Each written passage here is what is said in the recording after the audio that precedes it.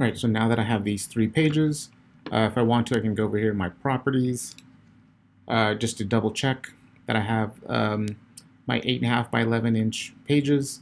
I have 3 of them, like just saying right here.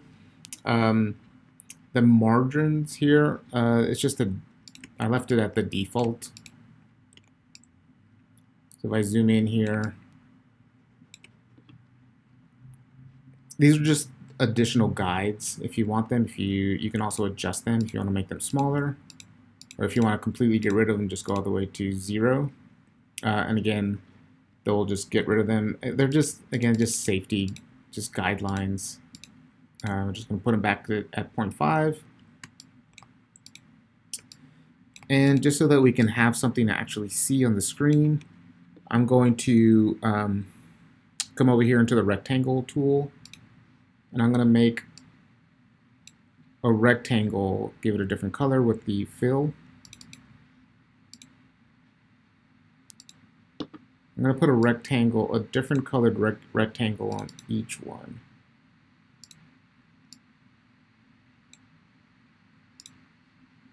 And just do one last one.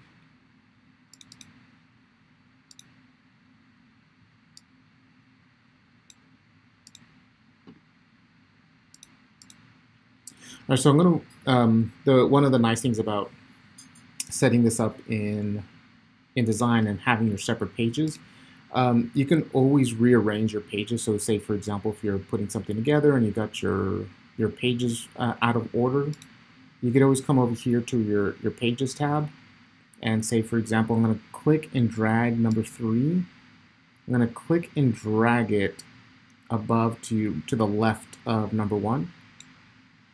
And now I'm able to rearrange the page order. Or again, I can click 3 and click to the left of 2. And again, the one thing just to pay attention to is you'll see this little like line symbol that pops up. And that way you know you're actually switching things around.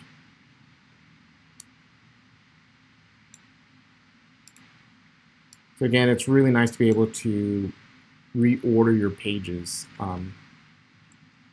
within InDesign.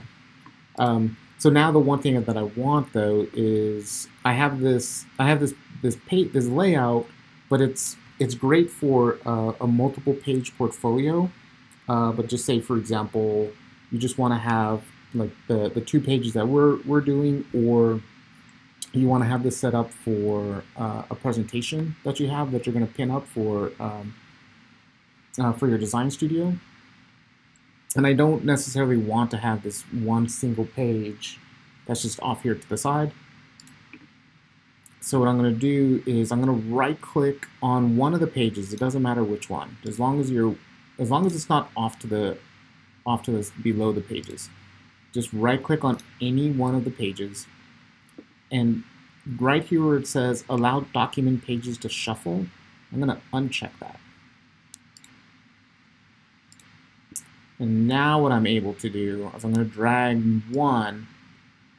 I'm going to drag it next to 3, but I want to pay attention to the little symbol that I'm seeing. So right here, if I only see that straight line, it's going to rearrange things, but it didn't rearrange them the way that I wanted. So I'm going to drag 3 again, and what I'm looking for, the symbol that I'm looking for, is that little bracket symbol. And it doesn't show up there. There it is. There's that bracket symbol that I'm looking for. So I want to make sure I see the bracket symbol and then let go. And then what that allows me to do is to have multiple pages on one single artboard. All right, so now I have 3 8.5 by 11s that are all right next to each other. And for this, I only really need 2.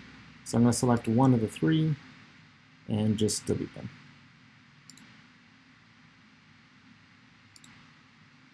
So now I have the 2 pages right next to each other without that third page as if it's an actual book. If you needed that, that's great. But for this purpose, I'm just going to leave it at the 2.